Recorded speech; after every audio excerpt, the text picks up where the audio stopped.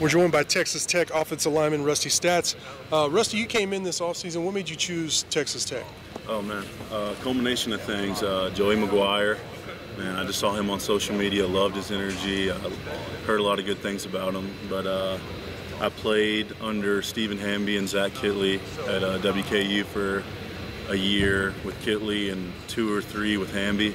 So I built just such a great relationship with them, and I knew that I was going to try to make the jump up to Power 5 to, try to just have a better chance at pursuing my dreams of playing in the next level.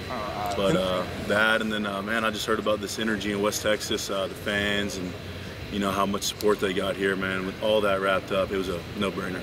And then you mentioned your relationship with Coach Hamby. What is he like? I mean, I've seen him in practice, but how would you describe him? He's an awesome dude.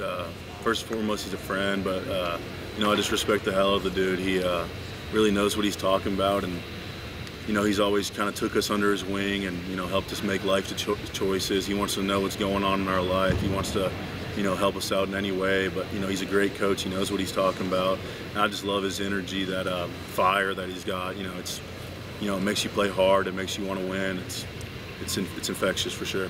You played, was it tackle at Western Kentucky? I played center. So you played center? You did? Yeah. Okay. All right. So how many years did you play center at Western Kentucky? I've been playing center since, I guess, 2020, COVID year. Okay. I played a little guard COVID year, played kind of the 3 inside spots, kind of moved around, but been playing center, I guess, since 2020, 2021.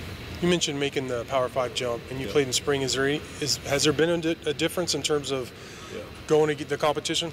Yeah, I mean, there's definitely going to be a jump. I got to play against Jalen Hutchins and Tony Bradford. Those are 2 of the best defensive tackles in the whole country, in my opinion. Maybe some of the best. So, that's always going to be a battle. I mean, the guys here, they're going to be stronger. They're going to be a little bit more athletic. But it hasn't been super tough. I mean, I respect those guys and everything, man. But I trust in myself and my abilities. But yeah, it's definitely been a jump. But man, I'm thankful for being able to, play against that type of caliber. So. And then you played with Cole in Western Kentucky. How many years did you all play? Yep, man. I've known Cole and played with him 2018. Oh wow. Yeah. So how long? my true freshman year. He's a year older than me. So me and him, we've been playing together forever. We went for competed for a championship, Conference USA championship together, 2021 with Kitley, and he's one of my best good buddies. So. Are y'all roommates and all that? Like you all? Whenever we were at Western, we were roommates. We lived in a house together for 6 months, and then some away games and stuff we would room together. But besides that, no. And then, what is it about this offense? Like, how would you describe Coach Kitley and what he tries to do? Oh man, it's spread it out. It's super high tempo. Try to get the defense on their heels. That way you can, expose them deep or, get them tired. That way you can get It's all about mismatches, man. He likes to get his receivers one-on-one. He likes to give his receivers a chance to, go one-on-one and go beat them. From an O-line standpoint, he likes to get, 5-on-5 guys, and, he tries to make it as easy as possible on us. That way we can go out there and just play freely without thinking. Really fast tempo offense, which is cool. And then, where did you grow up? I grew up in Watertown, Tennessee. Tennessee, okay, Yep. All right. How different was it in Kentucky to Tennessee, and then how different now in West Texas? Yeah, Kentucky, Tennessee wasn't a crazy big difference. Yeah. There's a few differences here and there because I'm from a very small town. No stoplight, no nothing. Wow. Man, just a bunch of country boys. But they had that in Kentucky quite a bit. But it's definitely a big transition from Tennessee to here. I'm used to a bunch of green and hills and all this kind of stuff, and I got out here and it's flat as can be and stuff. It was crazy, but yeah, it's definitely a little bit of a jump.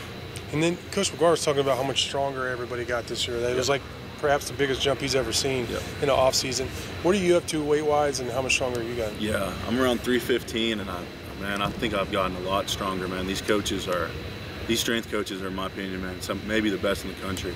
They have a really, really good group of guys.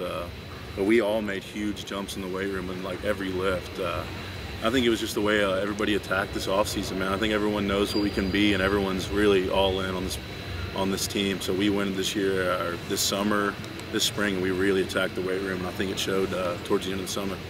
You mentioned your ultimate goal of playing in the NFL. What do you have a team you grew up rooting for? Yeah, Steelers, big Pittsburgh, diehard Steelers fan. You just broke my heart. I'm a wounded to the tune Cowboy fan. So. Oh man, oh man, you gotta hate Pittsburgh then. A little bit, yeah. Not as much as my parents with the '70s and the rivalry and all that, but yeah.